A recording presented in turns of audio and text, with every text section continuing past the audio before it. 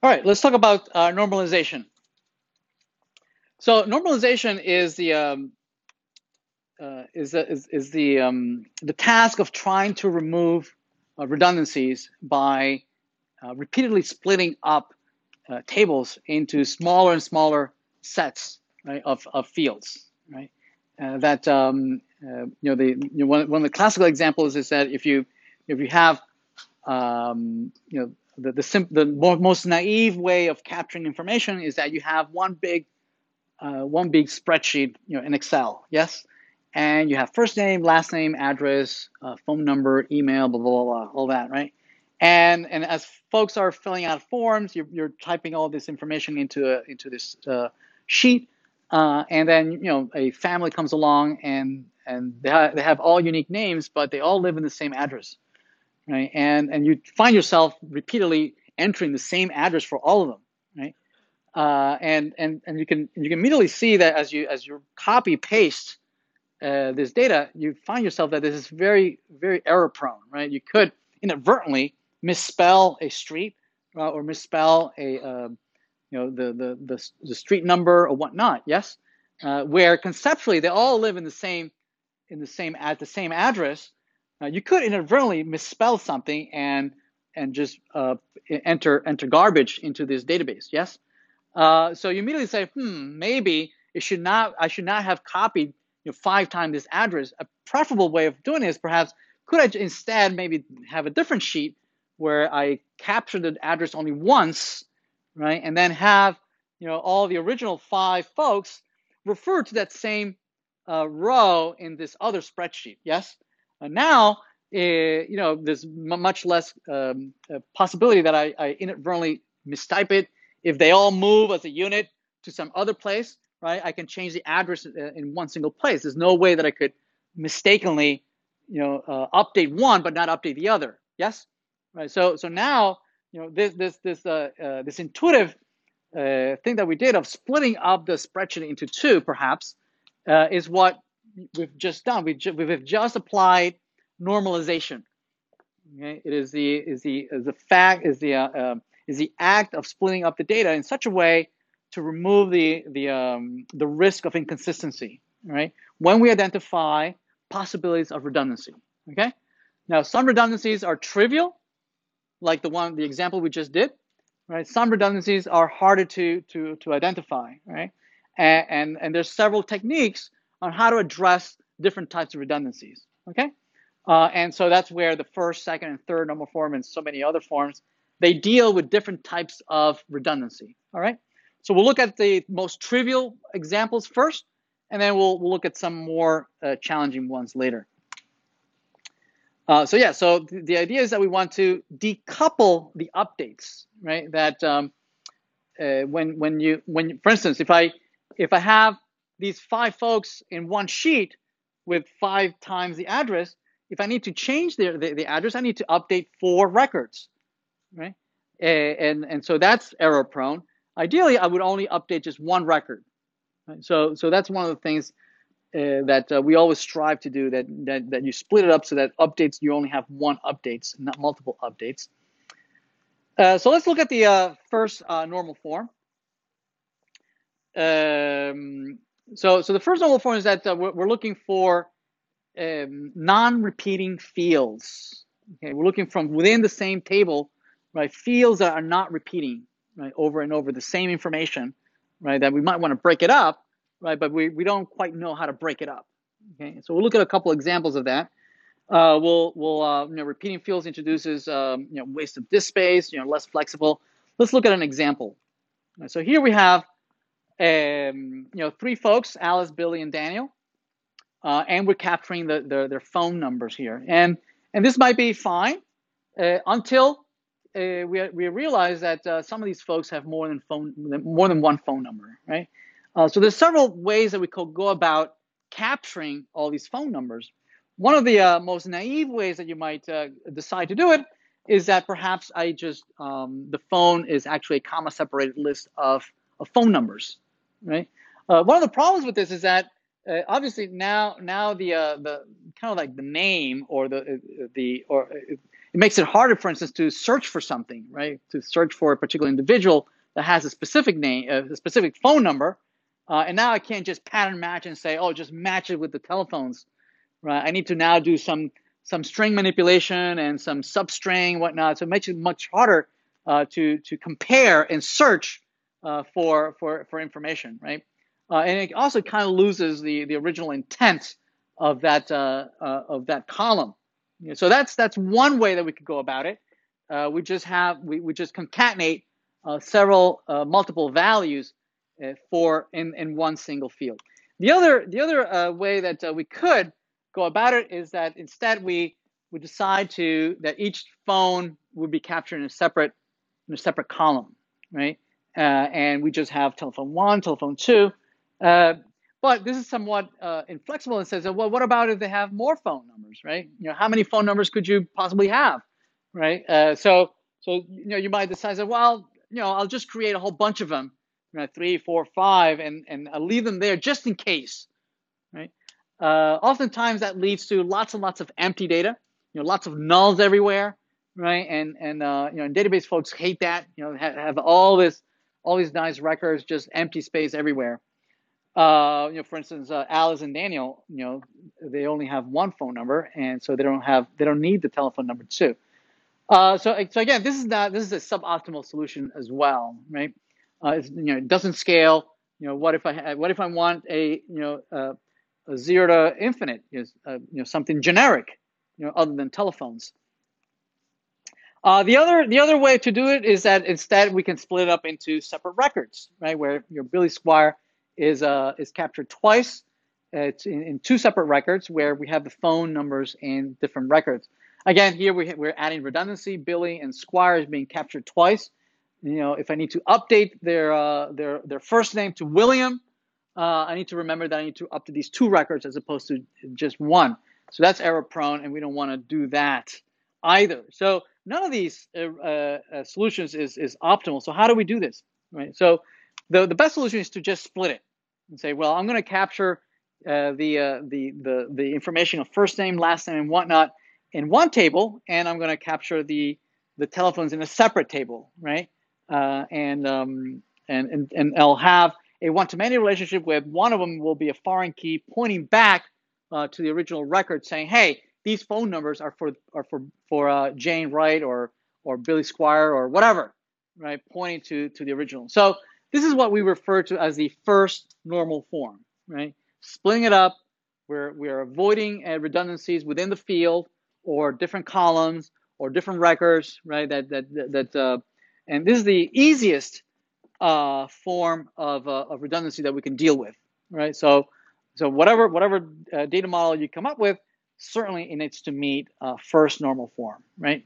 Otherwise, if it doesn't, we say it's breaking first normal form. Yes. So that's the first one. So the second one, notice that we're building up to something, right? We say that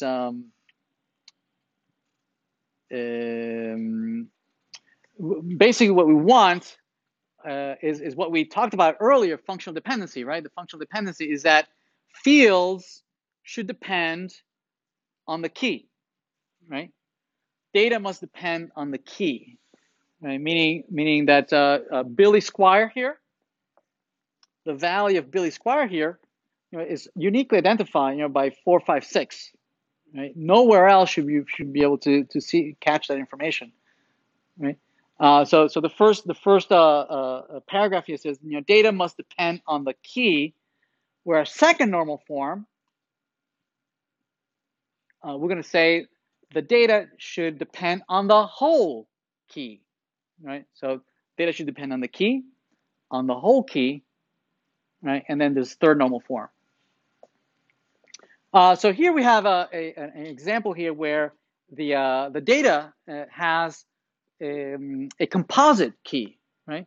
You have the course ID on the left-hand side, and you have the semester, right, as the second column here, yes?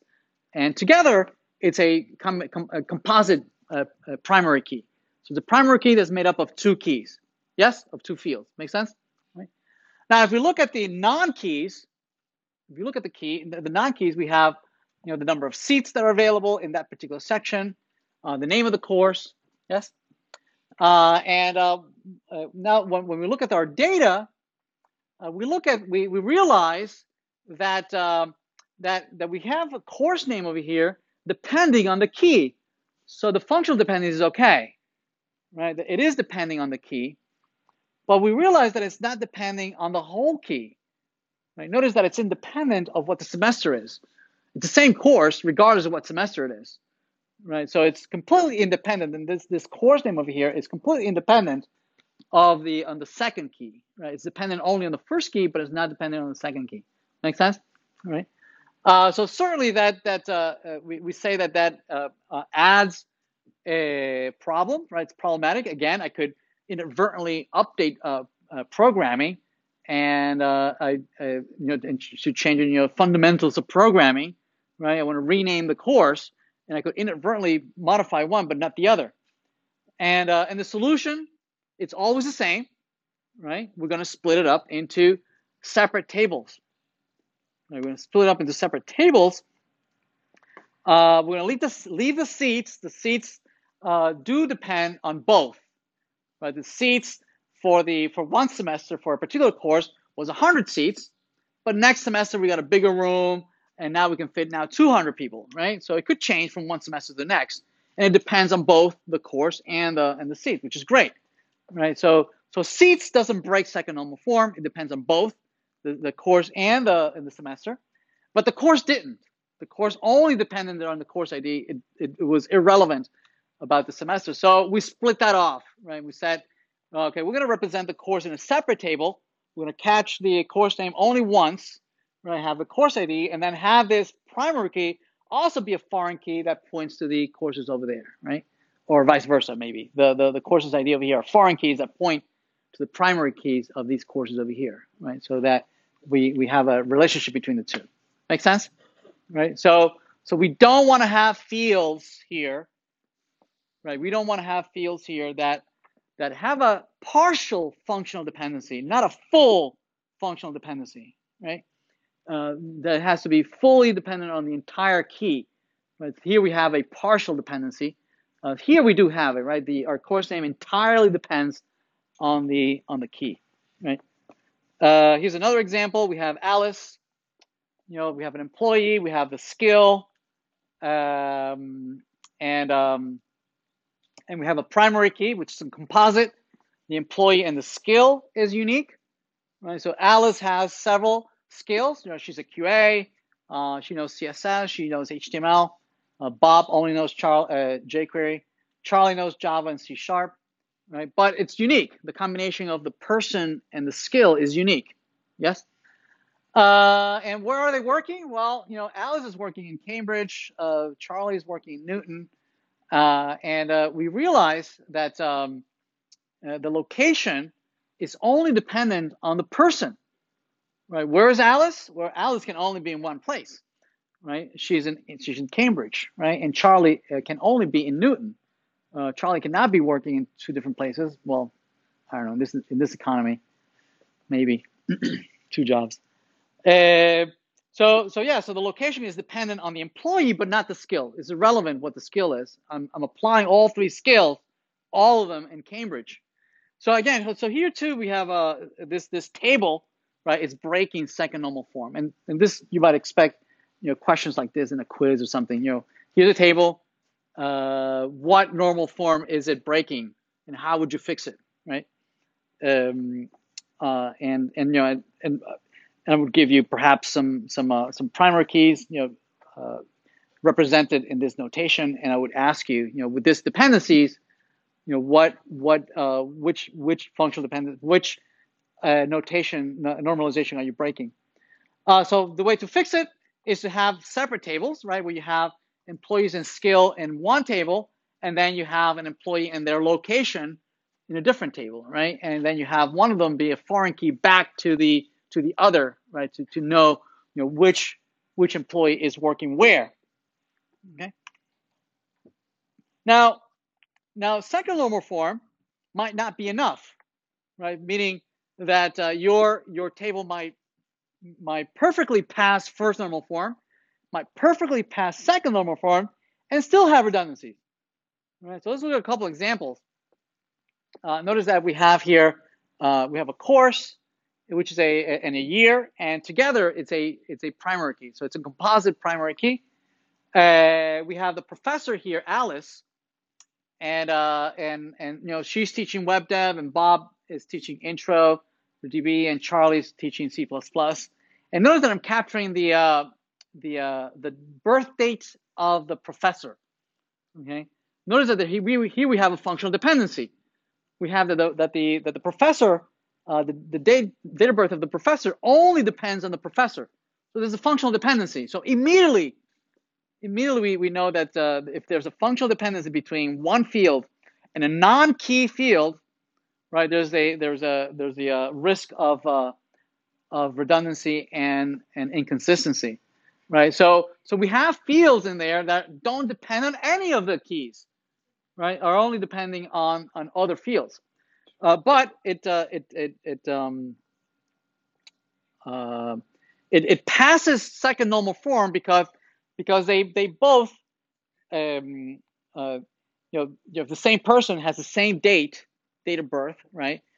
They both depend on web dev and whatnot. But I could easily have Alice in Wonderland here, inadvertently modify the date of birth, right? Mistakenly update it, and there's no way to catch it, right? Ideally, together, Alice and the date of birth would be some key that would be unique, right? That would make sure that that person only has that one birthday. So second normal form doesn't save me from this, right? This second normal form doesn't save me from this. So we need to add additional constraints, additional requirements, right? So course and year is a primary key, and other fields depend it. So it's okay with the second normal form, but we can mistakenly change the professor's birth date, right? So we can fix it adding the third normal form. So as we had started earlier, we had said that first normal form, second normal form. We said that that the data should always depend on the key, on the whole key, and nothing but the key. Okay, so on the key, the whole key, right, and nothing but the key, right? So it should not be. You should not have these dependencies between these, right? So again, we're going to split it up into separate tables. Where we have Alice Wonderland and then the date of birth in a separate table, and we say that this is now achieving third normal form, right? The good thing is that they all build on each other, right? If you comply with third normal form, it's implied that you also pass second normal form and you also pass third normal. So they build on each other, which is great. Okay. Hi everyone, Jose here. Please remember to subscribe and like the video. And if you have any questions, please leave a comment down below. Thank you.